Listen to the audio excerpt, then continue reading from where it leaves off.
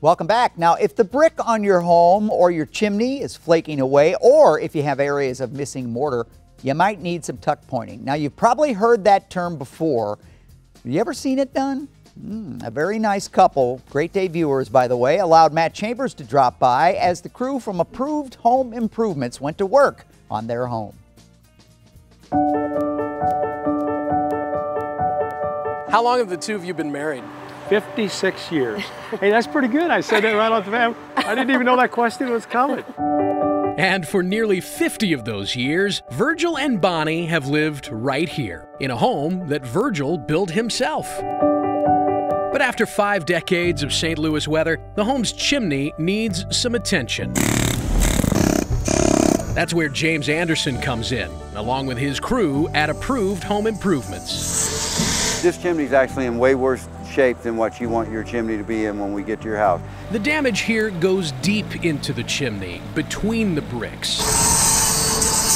So the decaying mortar has to be cut or ground out. That's the first step in a process called tuck pointing. So we want to take enough out and get it to a depth that our repair will be permanent and you only have to do it one time. In some cases, carving out the mortar isn't enough. Sometimes entire bricks have to be replaced. When the bricks are solid and hard, the mortar's the only issue. But if the bricks are flaking, coming apart just like the mortar, then the brick needs to come out too. We've got the chimney ground out.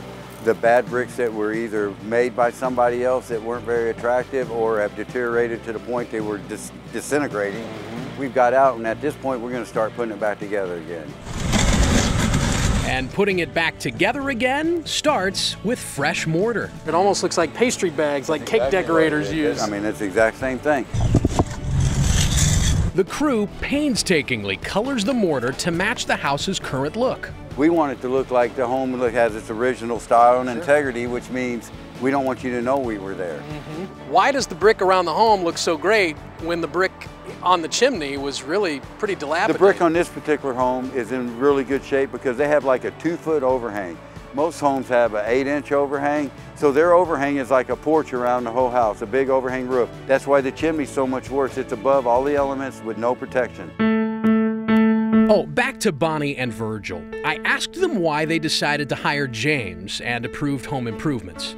Their answer? I don't know anything about the structure of the thing. All I know is we saw him on Great Day, and I was just impressed with him. We also did the reviews and stuff like that. He had some awesome reviews. No pressure at all, just very down to earth and honest. He was very honest and upfront, even about the cost of it and everything like that. Experience is worth so much.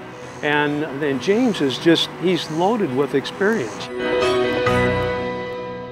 Now, James tells us that a job like that typically takes about 2 days, and he also says that if you spend just a few $100s sealing your brick every 10 years or so, you can save yourself the expense of tuck pointing.